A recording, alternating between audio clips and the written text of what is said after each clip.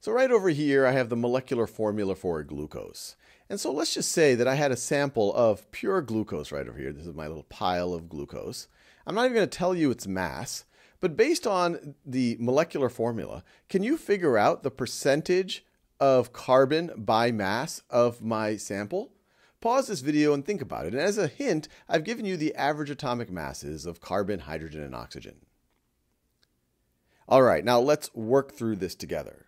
Now, the reason why the amount of glucose doesn't matter is because the percent carbon by mass should be the same regardless of the amount. But to help us think this through, we can imagine amount.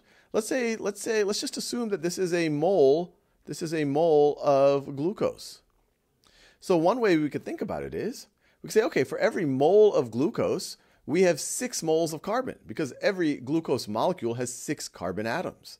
So we could say, what is going to be the mass of 6 moles of carbon divided by the mass of 1 mole of glucose? And once again, the reason why it's 6 moles of carbon divided by 1 mole of glucose is because if we assume this is a mole of glucose, every molecule of glucose has 6 carbons. So it's going to be 6 times as many carbon atoms, or 6 moles of carbon. Now, what is this going to be? Well, this is going to be equal to, it's going to be in our numerator, we're going to have 6 moles of carbon times the molar mass of carbon. Well, what's that going to be? Well, we can get that from the average atomic mass of carbon. If the average atomic mass is 12.01 universal atomic mass units, the molar mass is going to be 12.01 grams per mole of carbon. So times 12.01 grams per mole of carbon. And notice the numerator will just be left with grams. And then in the denominator, what are we going to have? Well, the mass of 1 mole of glucose, for every glucose molecule, you have 6 carbons, 12 hydrogens, and 6 oxygens. So it's going to be the mass of 6 moles of carbon, 12 moles of hydrogen, and 6 moles of oxygen. So it's going to be what we just had up here.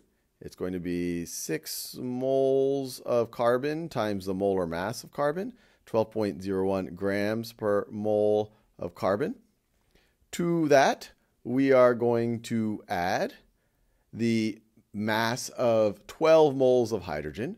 So 12 moles of hydrogen times the molar mass of hydrogen, which is going to be 1.008 grams per mole of hydrogen, plus 6 moles of oxygen times the molar mass of oxygen, which is going to be 16.00 grams per mole of oxygen.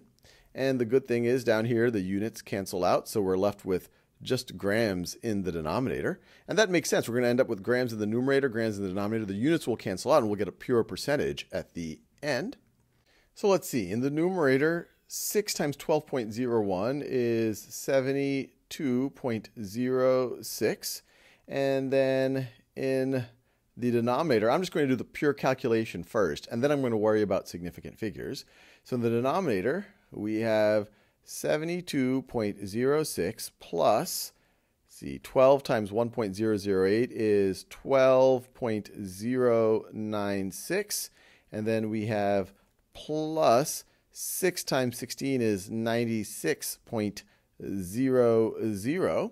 And this will be equal to 72, if we're just thinking about the pure calculation before we think about significant figures, 72.06 divided by, let's see, if I had 72 to 12, I get 84 plus 96.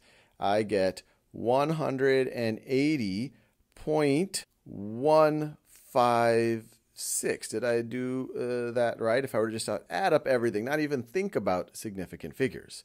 So we can type this into a calculator, but we should remind ourselves that our final answer should have no more than 4 significant figures. Because even down here, if we were just doing this blue calculation here, that should only have 4 significant figures. It would have gotten us to the hundredths place. And so when we add things together, we should get no more than the hundredths place. But even if we rounded over there for significant figures purposes, we would still have at least 4, we would actually have 5 significant figures. So this 4 significant figures is our significant figures limiting factor. So we just have to calculate this and round to 4 significant figures. 72.06 divided by 180.156 is equal to, and if you round to 4 significant figures, this will be 0.4000. So this will be, I'll say, approximately equal to 0.4000, or we could say 40% or 40.00% carbon by mass when we round to 4 significant figures. And we are done.